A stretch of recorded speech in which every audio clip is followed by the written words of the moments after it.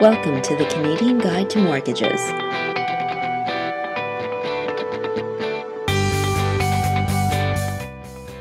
Many banks offer benefits known as prepayment privileges. Prepayments are extra payments you make to pay down your mortgage faster. These privileges are defined in the closed-term mortgage contract you would sign with your bank. It sets out the amount of your mortgage debt that you are allowed to pay off without incurring a penalty.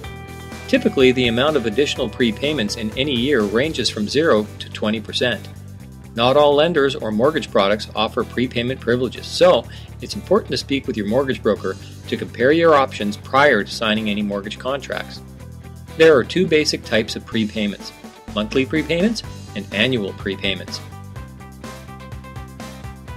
Let's assume a mortgage of $200,000 with an amortization of 30 years at an average rate of 7%. The minimum required monthly payment would be $1,317, and the total interest over the 30-year life of the mortgage would be $274,194. By simply electing to make an additional monthly prepayment of, say, $200, you would be mortgage-free in just over 21 years, and your total interest over this period would reduce to just $175,420. This is a savings in interest of almost $100,000. Similarly, you could elect to make an extra annual balloon payment against your mortgage. On the same mortgage of $200,000 over 30 years at an average annual rate of 7%, you could significantly reduce your interest costs by making a balloon payment each year.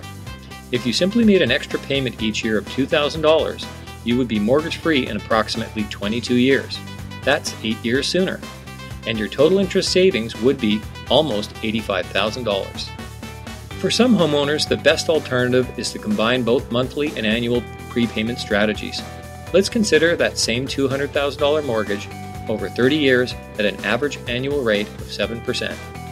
If the homeowner were to make monthly extra prepayments of $200 and an annual lump sum payment of $2,000, the mortgage would be paid off in just 17 years, and the total interest saved would be almost $135,000.